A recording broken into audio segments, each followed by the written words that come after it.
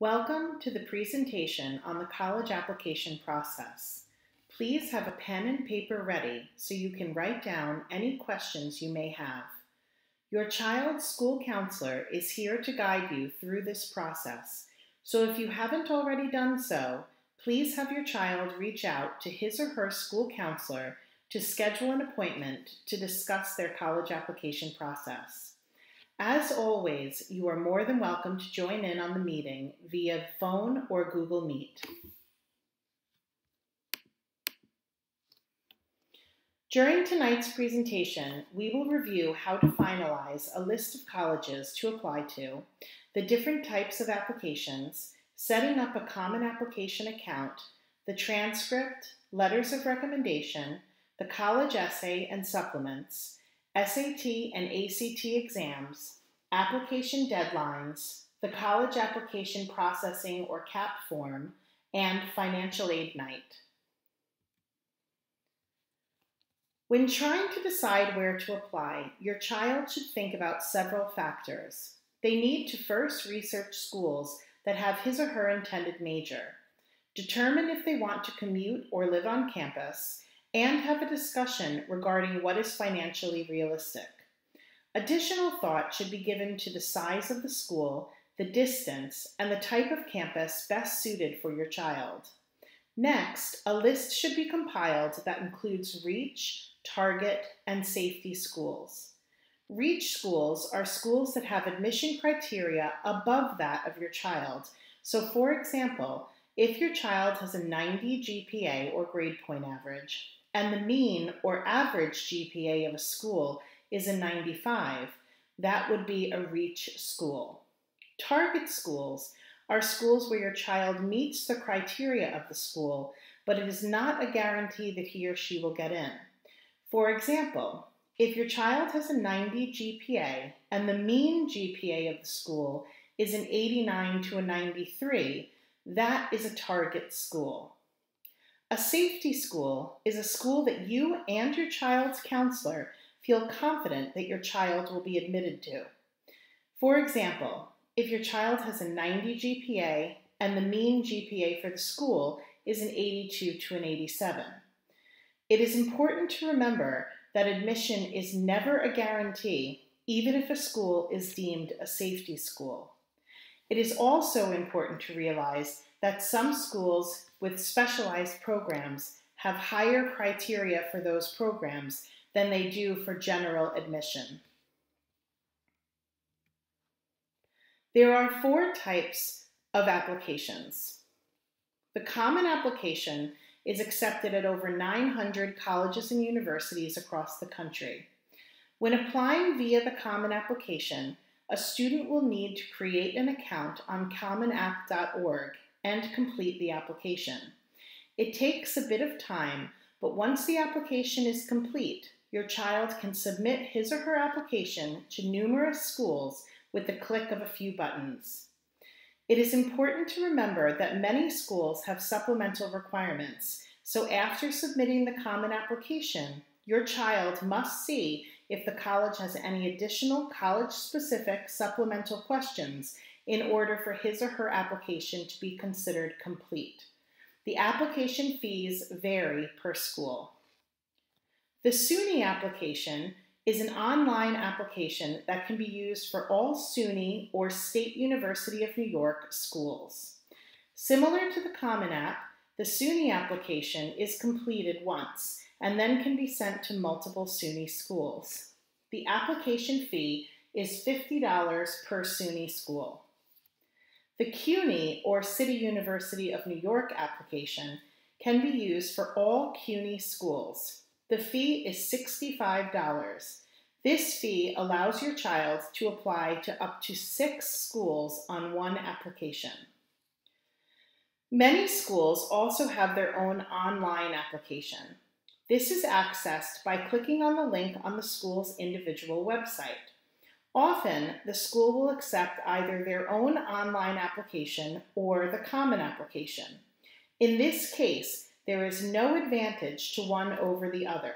The colleges have no preference, so choose the application that works best for your child.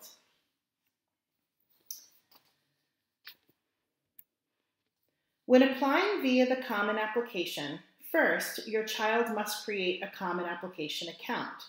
Please visit our guidance website and look under 12th grade level info for a link to the Common Application Bootcamp form, which will walk you through the steps to creating an account and completing the application, including information on filling out your FERPA release, which I will cover in a later slide.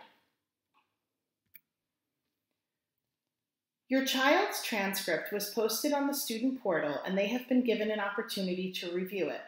The transcript has always been an incredibly important part of the college admissions process, but as many schools are going SAT and ACT optional this year in response to the COVID pandemic, this year, perhaps more so than ever, the transcript will play a vital role.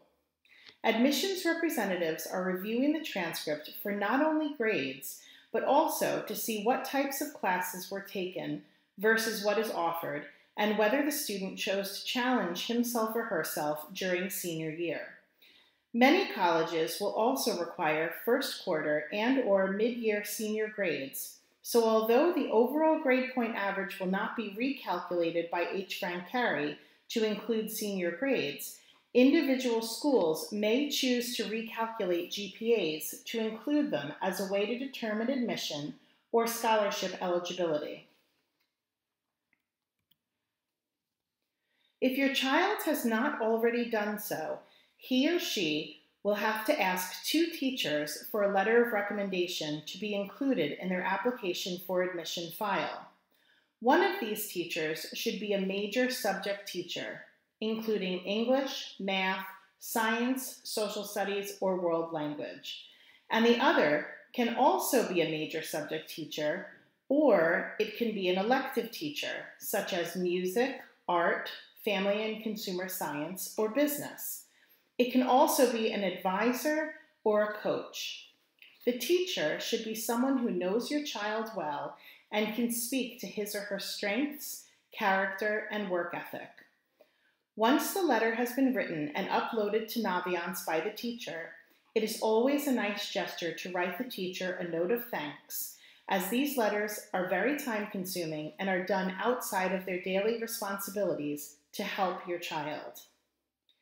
In addition to the 2 teacher letters, your child's school counselor will also write a counselor recommendation letter.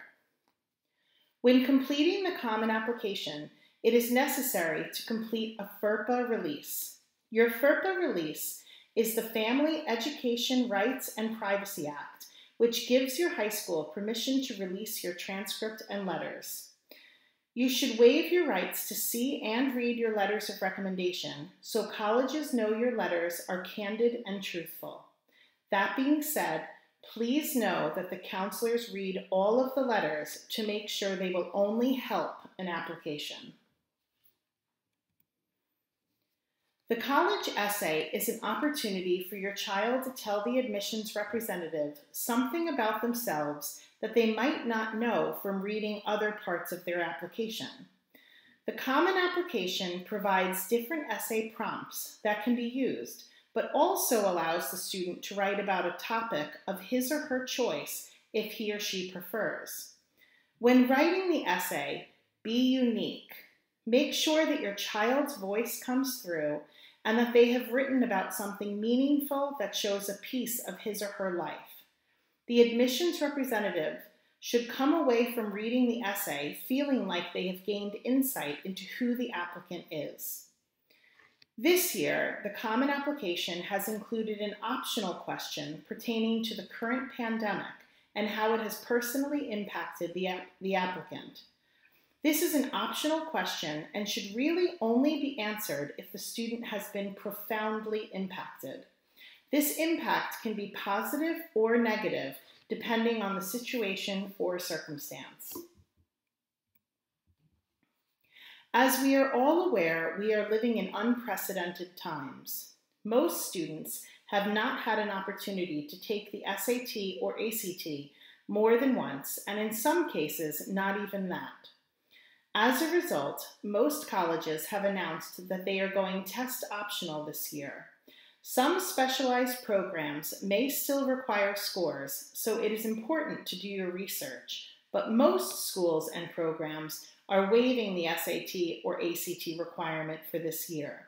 That being said, if your child took the exam and did well, he or she can submit their scores through the collegeboard.org or ACT.org.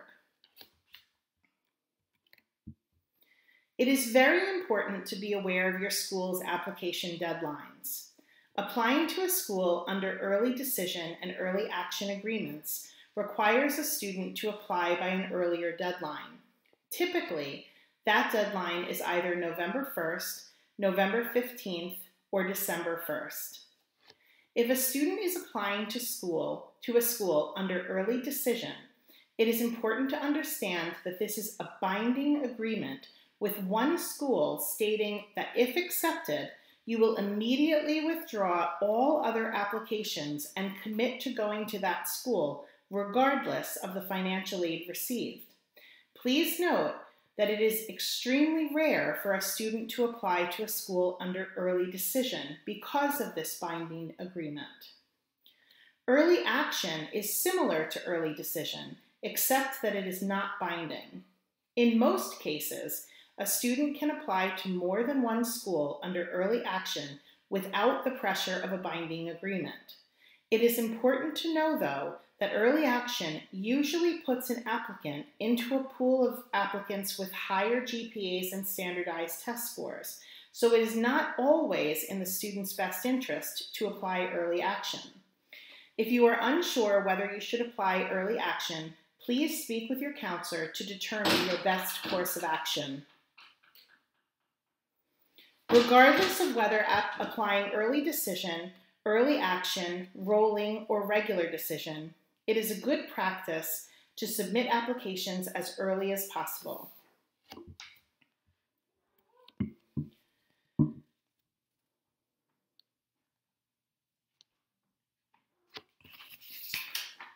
Please refer to our guidance website to review this chart outlining the differences in more detail.